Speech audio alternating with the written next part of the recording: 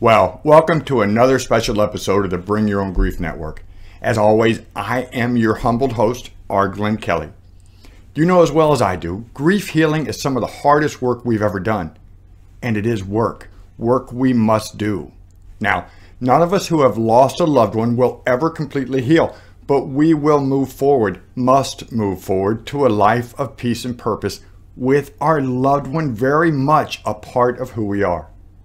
So, if you are going through loss and looking for something which might help you get your arms wrapped around the whole grief healing thing, you won't want to miss this episode. Your Griefcase, a healing concept which has brought me a long way down my path to hope and healing.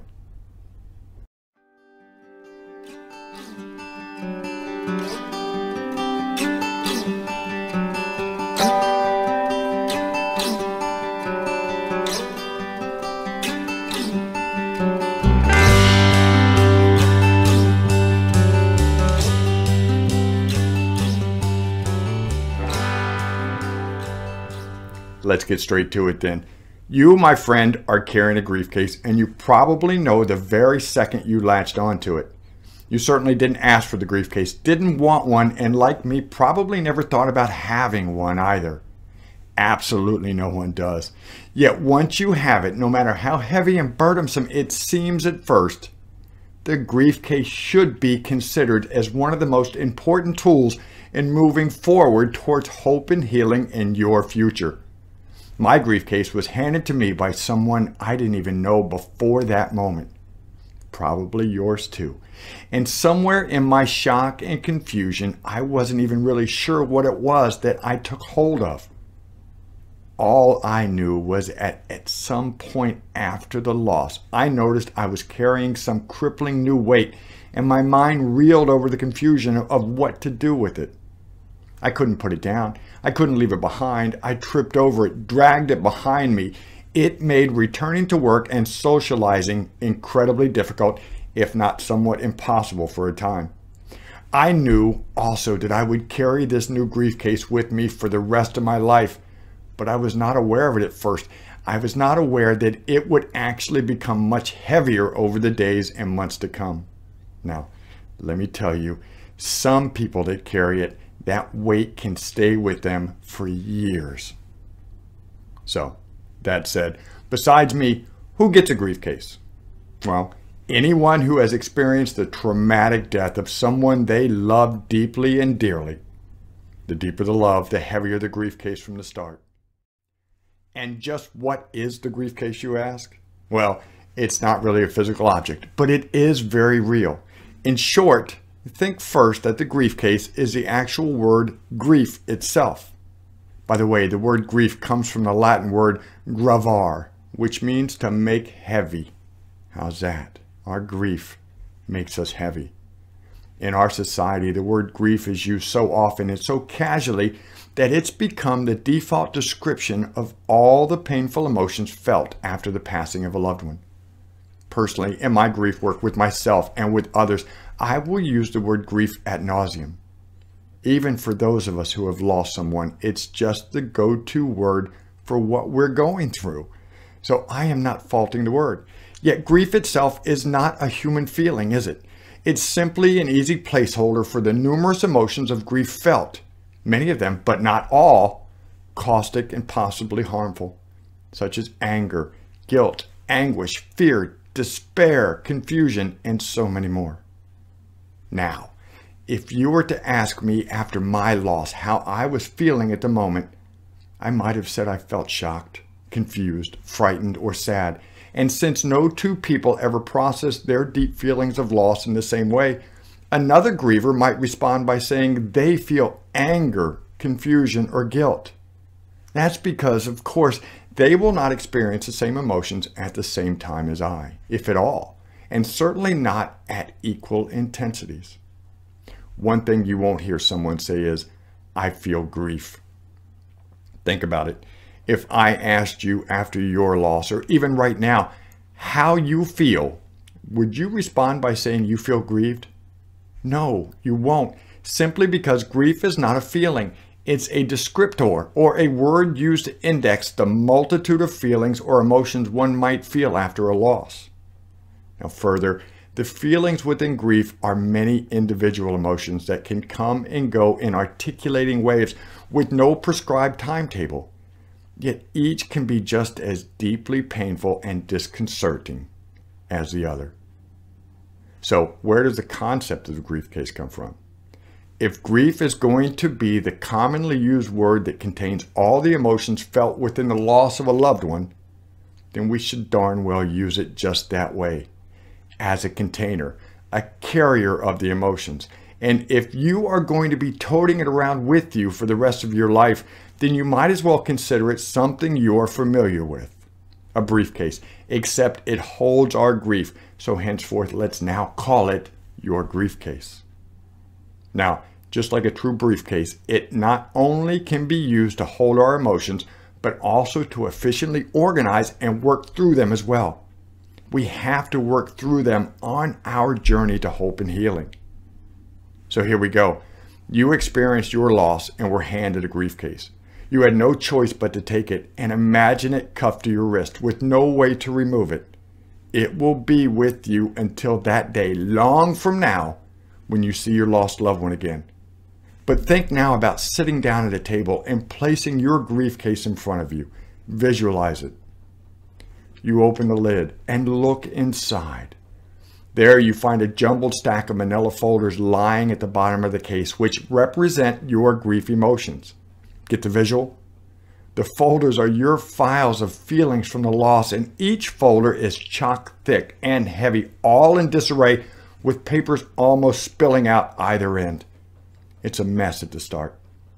And the labels on your folders might be similar to mine, but mine say shock, confusion, anger, guilt, longing, fear, and so many more. I have a lot of folders. But just like my grief case, look across into that pocket in the lid, the one with the two snaps that hold it against the lid. There you will see a single folder at first, labeled Unconditional Love. It too is thick, but it isn't a mess when you pull it out to take a look at it. It's neat and it's very well organized. Listen, this folder holds your undying love and memories for the one who passed. Now, just holding the folder will make you feel a little more at peace. As a matter of fact, if you pay attention to your spirit, it will actually urge you to begin working through the other folders, the nasty ones on the bottom. That aside, maybe the first folder of emotions to attack at the bottom of the grief case is the one labeled confusion. At least that's where I'd start if I had to do it all over again.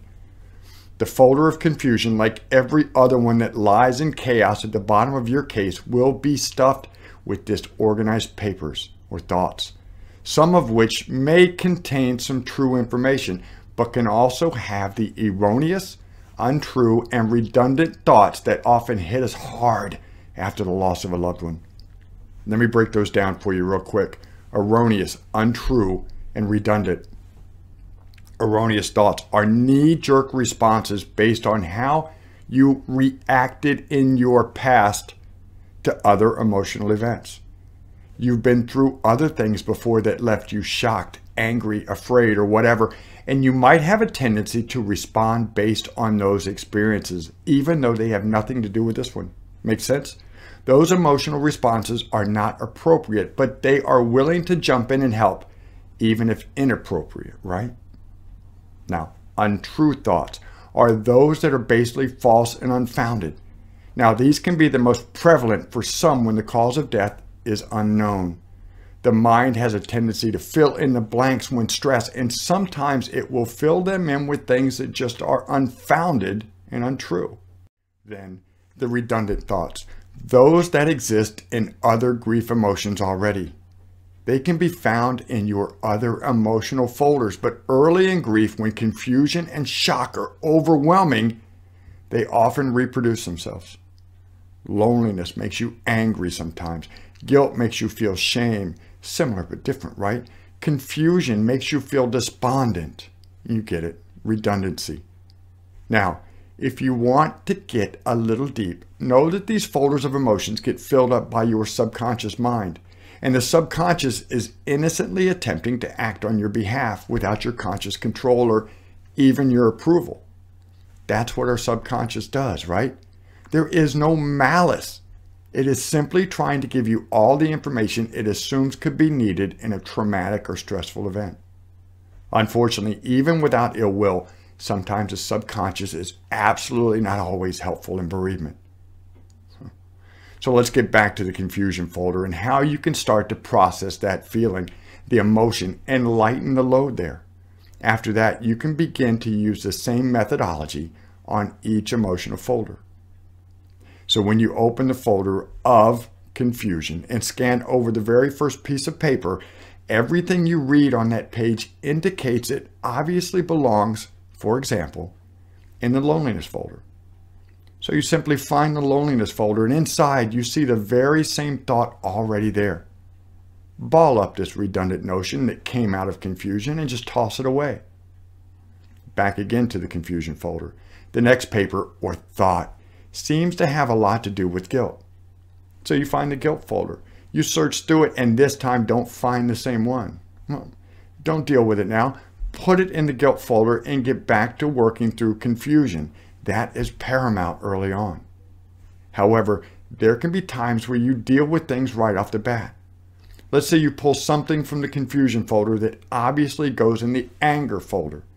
Yet while scanning through it, you can easily see that there's no reason at all to feel anger for whatever it refers to. In fact, you can see no reason to feel any emotion for this issue at all.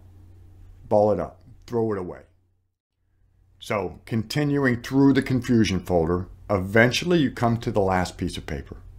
See, over time, you've removed all the others, each one relocated to another, more proper folder, or it was discarded entirely. Now this last page, or thought, or feeling, reads like it's only an outline of all the jumble the folder once held. So you don't want to throw that away. See, you can never empty any emotional folder entirely. These remaining thoughts, on just a single sheet, if you will, remain in the manila folder and are a part of who you are becoming in your journey towards healing. It's your compassion, your remembrance of the unconditional love you have for your lost loved one. As a matter of fact, you can now take the folder of confusion and put it in the back pocket of the Griefcase with the unconditional love folder. They belong together now.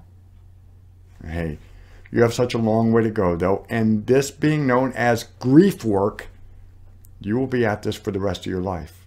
Sorry, we don't pull punches here.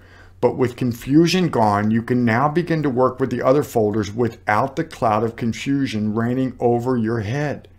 Confusion first, right? That's the best way to begin the journey. Now, as each emotional folder is resolved to its fullest possible, it too can be moved to the back pocket with unconditional love. However, again, not all emotions within grief can be completely resolved. Some may never be down to a single page and moved back with the unconditional love. Do not let that stop you from moving forward through the grief work. Every folder can become lighter and better organized. Along the way, you will remove the erroneous, untrue, and redundant thoughts, making even the yet-to-be-resolved folders less of a burden on every aspect of your life. Reminder, and I can't say this enough, the folders of emotions that come with the tragic loss of someone you love so dearly will never go away completely. Again, once experienced, they will become a part of who you are, a part of your new normal, if you will. Now, regardless, working through the Griefcase is not going to be easy, no matter how simple I seem to have explained it here. In reality, the folders, or emotions, will not wait until you decide to have time to tend to them. They will not be gracious enough to let you tackle them one at a time either. Emotions will come in waves, and early in grief, these waves will seem unending and unrelenting.